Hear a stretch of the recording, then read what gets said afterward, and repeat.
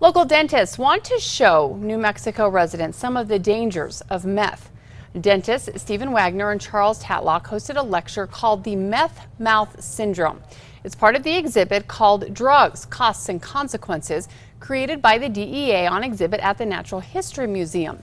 They showed both the immediate and long-term effects of meth on your mouth. If you just got dental care, you wouldn't have this problem. That's the takeaway story.